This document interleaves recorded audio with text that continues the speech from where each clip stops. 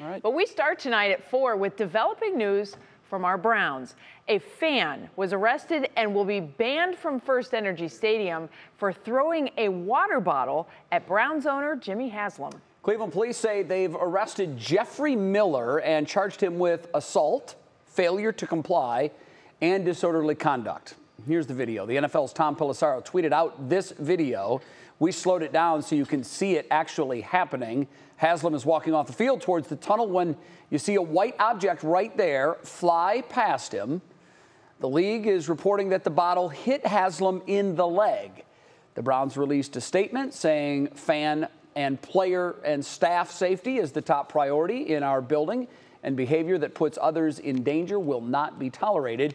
It went on to say, luckily, no one was harmed. Interesting. There's no excuse for it. There's absolutely no excuse for throwing anything at anybody. That's just disrespectful. It was a water bottle, and we don't know where it hit him. I guess the NFL is saying that the bottle hit him in his leg. It could have been something else. It could have been much worse. He obviously wasn't hit and wasn't injured, but there's no room for that in the NFL, and they're going to come down hard, and they have now.